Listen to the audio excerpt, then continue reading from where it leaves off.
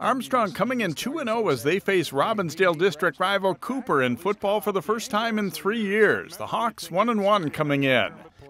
And Cooper starts it out in style. David Connors fields the opening kickoff on one bounce and works his way across the field.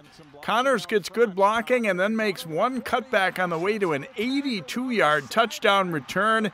The celebration is on as the Hawks quickly go up 7-0. What a start for Cooper! Armstrong answers as Jamin Malone throws the fade pass to Peyton Newburn, who makes a nice catch.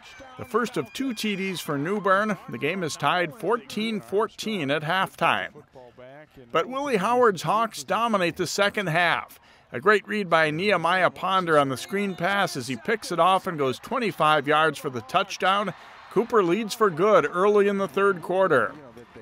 5 minutes later, Joe Russell throws deep for Connors. It's almost picked off, but Connors stays with it and makes a juggling catch and fights off a tackler to score to make it 28-14 Cooper. After they intercept another pass, Camden Royal takes it in for the touchdown. Cooper outscores Armstrong 35-0 in the second half to win 49-14. Jay Wilcox, CCX Sports. Find more prep sports games and highlights at ccxmedia.org and follow us on social media.